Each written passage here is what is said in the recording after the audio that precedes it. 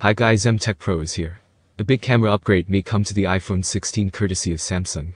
The Korean news outlet, the Elec, reported that Apple is undertaking the final quality verification process for the CMOS Image Sensors, supplied by Samsung System LSI, for the main camera of the upcoming iPhone 16 series.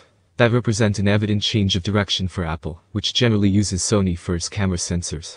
However, this report says the company is turning its back on the Japanese supplier over concerns about reliability and the need to add more advanced technology into the iPhone camera system.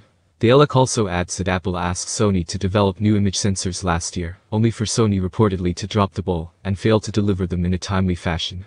Apparently, that one thing caused issues when Apple was trying to set a launch date for the iPhone 15. Assuming Samsung sensors can live up to Apple's infamously high standards, that would mean Sony is on the way out. The Elec claims that the new Samsung sensor will be far more sophisticated, using a 3-wafer stack configuration where each wafer has different elements: photodiode, transistor, and analog-digital converter logics.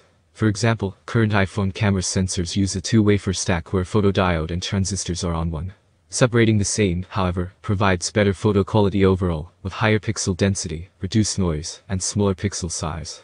Besides, the technology from Samsung is set to adopt wafer-to-wafer bonding, attaching the 3 wafers to some copper pad.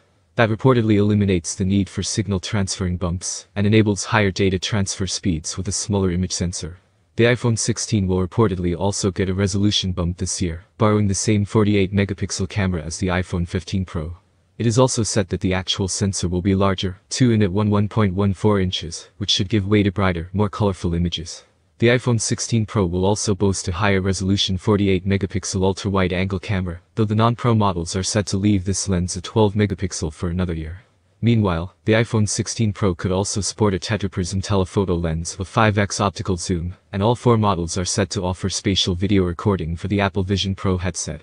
The iPhone 16 series is likely to launch this fall during an Apple September event.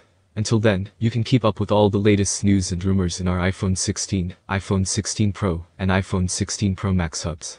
Thanks for watching, see you in another video.